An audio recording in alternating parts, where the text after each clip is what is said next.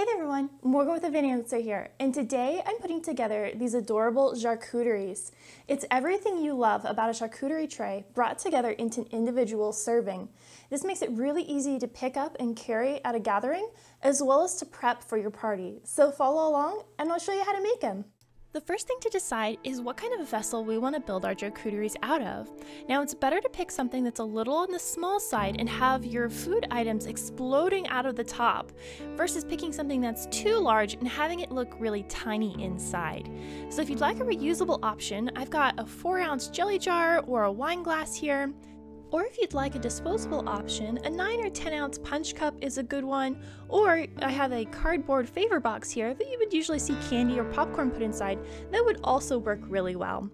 For today's project, and because they're called specifically Jarcuteries, I'm going to use the little jelly jar to build out my Jarcuteries. Some other items that are handy to have around include some cocktail picks, some long toothpicks, or even some bamboo skewers. This is going to allow us to give some height to our food display, as well as making them really easy to pick up and eat. I have a free printable shopping list available of everything you need to assemble a charcuterie board, as well as suggested portions for easy shopping. I'll have that linked in the description box below if you'd like to check into that. The first element of our charcuterie is meat, and I'm using two different kinds today, prosciutto and pepperoni, and this is going to give me some different flavor profiles, shapes, and textures inside my jar.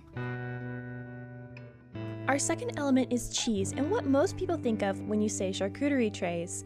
You want to pick at least 3 different kinds of cheeses in different textures and hardness levels, so I would recommend a soft, semi-soft, semi-hard, and a hard. So I'm using Gouda, Brie, and an Irish cheddar today in my jars. The third element is carbohydrates, or basically the vehicle for our meats and cheeses. The more variety you have here, the better. You want to think about shape, something that's tall, something that's small, different textures and flavors that will complement your cheeses. Honestly, anything goes in this category. So I've got some tall crackers, some baguettes, as well as my favorite pretzels available. The fourth element is accompaniments, anything that's going to accentuate our meats and cheeses, and this includes fresh fruits, dried fruits, vegetables, pickled items, nuts, and even some herbs to help garnish our displays. And this is a great opportunity to bring colors to our jars. Let's assemble our charcuteries. Now you want to think about this as you would a bouquet of flowers. We want to add height, texture, and interesting colors to this display because we always eat with our eyes before we put it in our mouths. So I'm going to start with my tallest cracker in the very back and then have some nuts and dried fruits in the bottom. And then I'm going to roll up my prosciutto into this long tube, and that's going to give it some height so it's easy to grab out of the jar, as well as visually interesting. On the other side of the cracker, I'm going to flank it with a pepperoni that I'm just going to fold into quarters, making a pepperoni rosette. I'm going to add 2 of these on top of a cocktail stick, and this is not only going to make it easy to hold and eat the pepperoni, but gets the bulk of the meat outside the edge of the jar and gives this exploding effect so that everything is kind of coming up and out of the jar and giving us a lot of volume without taking up a lot of room in the bottom of the jar. Next, I'll add my smoked Gouda wedge, which is my tallest piece of cheese, followed up by my piece of baguette. Now I decided to cube up my smoked cheddar into small pieces, and instead of putting that into the bottom of the jar, I'm going to add it to the top of one of these tall toothpicks and put an olive right between it. This is going to give us some visual texture and make it come up out of the edge of the jar.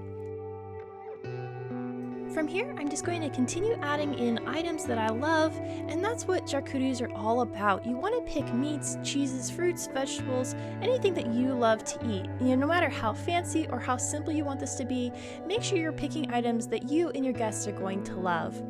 Finally, I'm going to end with a little bit of garnish with rosemary. This is going to bring a little bit of green and a lovely aroma to our display.